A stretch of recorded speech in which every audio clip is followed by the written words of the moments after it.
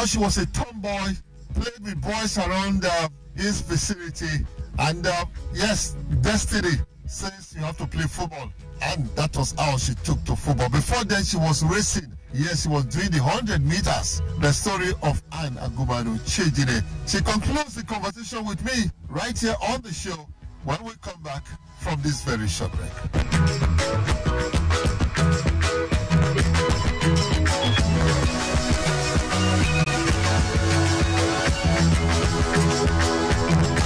Did you tell anybody? I can play, Joe. Anne Agumanu, did you tell anybody?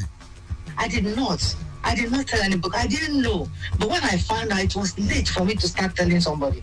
Because I had about just, I think about just 2 games to go. So when I knew was that I just found out that I was, I don't have the appetite to eat again. You know, I was not eating very well.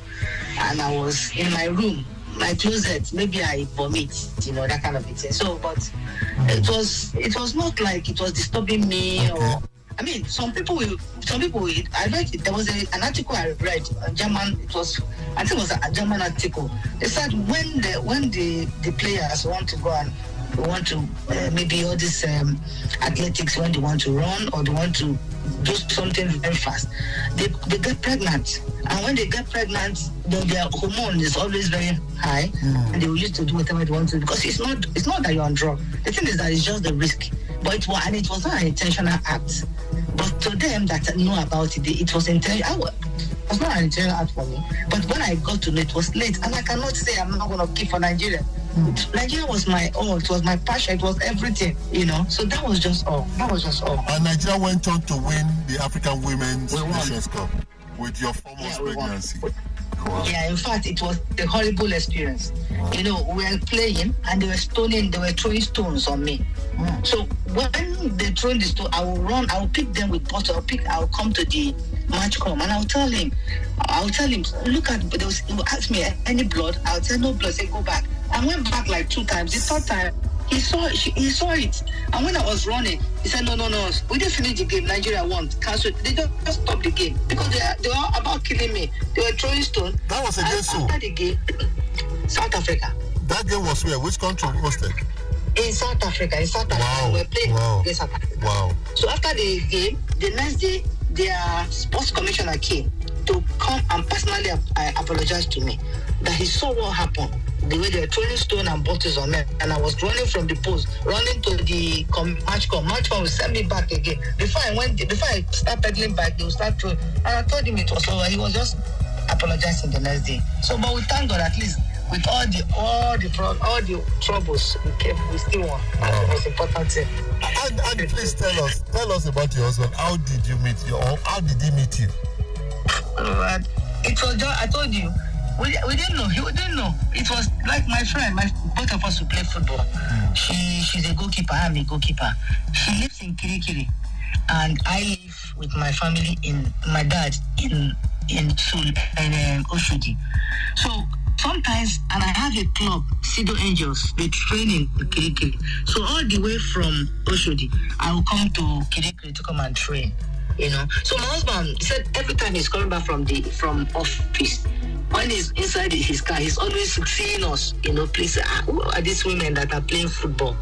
Meanwhile, my girlfriend has been telling me that I'm going to meet my husband. I didn't know, you know. So one day, we went to his house. My girlfriend took me to my husband, then a friend's house. So when we got there, and I looked at him, I told my friend, like, this guy is fine, though. You know, children now, you know. And my husband told my friend too. So, but after, my friend came to tell me one day that my husband said, that's my friend wants to see me. Now I went and tell my husband, which is my husband, my friend, that I said I'm coming to see him. Wow. You know, joining our head together. So I was going to see him. He was waiting for me to come. So by the time I said, my friend said you said you want to see me. So before I knew it, we came together so close. He comes to watch our training. And that was how he just said he derived joy in watching me, that I do extra. And that's it, I do extra. when I'm keeping, I do extra. I want to be the best at everywhere I am. I want to be the best. So that was just what facilitated, what attracted him so much, that I want to do extra. And there's nothing like extra in this world. When you're doing things, do it to the best of your knowledge. Do it and do it very well. That's just it. So it was love at first sight. 30 years ago. Yeah, that's 30 years ago now. So I thank God for everything. There's something they said about Anna Gumano. They said Shakara Ukpo. No, bros. I know you saw me. I told you. I like, number one, I like dressing. And that's what I'm into. I have clothing brand and it's finest touch. So anywhere I want to go, I want to be the best. I want to be pinpoint. I want to be pinpoint out. Look at her. That's why I have a clothing brand. It's not about if I'm doing shakara. If you call me now, bros, I won't answer. But it's not no. When you come close to me, you know that I'm not like that.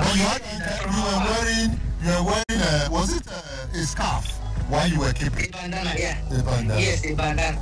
Yeah. Yes. Okay. Yes. Now, I watch Georgie Campos. Oh. I watch Georgie Campos. And I like the way the spring, he's very short. Yes. Not too tall. But the spring on his leg drive me crazy. So I said, if this man, very, very, very tall. Very short. When you say very short, say very short. Okay, very short. Can live like this. Then me that is tall should be able to live higher than, over higher. When you see some people, some goalkeepers, they inspire you to do more. That's just it. Schumacher, all those people, when you see them, you want to do more. That's just it. It's not about any other thing. Okay, so I should ask Anna Gumalo this question, and if I don't, now fine. Does she even have skirt at all? Like jeans. I don't have skirt. I have skirt. Why not, bro? I have skirts. It's anytime they see you, it's jean, up and down. Maybe that's why. No, bro, so I have skirt, I have gown, I have everything. Well, there's so much, but we don't have plenty of time. You are now a coach. At what point did you decide to become a coach? Long time ago. I became coach about 15 years ago. Why? I had some... Because that's my passion. I'm done with it. Let me try to implement, or let me try to give the girls what I have gotten. Let me see if I can help one or two of them to acquire more knowledge. You understand? That's why I became a coach. And give the country back what they have given to me. So far, so good. Yeah. You have coached club sides that I know. Now you are the assistant national team coach of the Super Falcons. How does that make you feel? Yeah, I feel great, bro. I feel great. It's not easy checking from your background, coming from the background I was, and then coming to where I am now. It's not an easy something. So, but I thank God to give me the grace. I know what I wanted. Okay. How long have you been assistant coach of the national team, the Super Falcons? It's more than 10 years. I've been with under 17 Super Falcons, and I'm still Super Falcons now. Well, before I let you go, it's been 3 Olympics. The Super Falcons did not go. That's 16 years ago. That's 6 years before you joined the national team setup. Would that be broken this year? Of course, bros. 16 years no Olympic. We have arrived.